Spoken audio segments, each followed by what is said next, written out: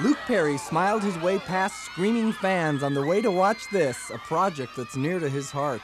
It's the true story of Lane Frost, a young bull rider who died a champion.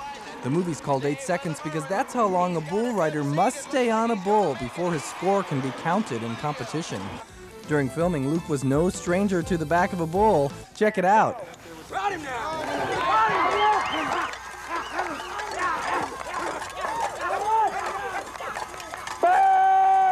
Explain to me, somebody who's never going to do it, explain to me what it feels like as you get on the back of one of these big bulls. Immediately, it seems a lot bigger when it's underneath you than it does when you're watching it.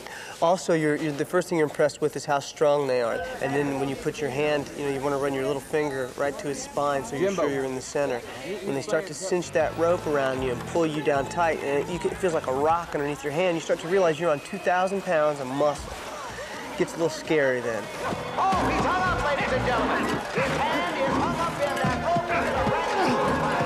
There and there.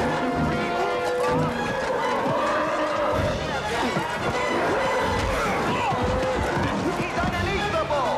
Oh, Wayne Frost is underneath the bull. I'd stay on them a lot better if they quit throwing me off. That's the thing. How much in the film is you actually on that bull?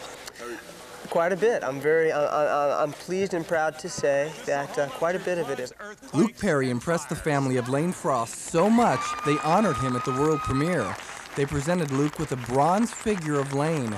Bronze so it could withstand any California earthquake, mudslide, or fire. Luke was overwhelmed. I've only got 2 words. Thank you.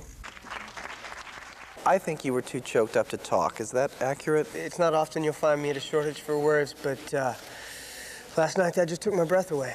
Luke Perry has guts. He rode 8 different bulls making this movie. He was hurt 1 time. 8 Seconds is directed by John Avildsen, the director of Rocky and the Karate Kid. It opens Friday. George Pennacchio, News 8, Fort Worth, Texas.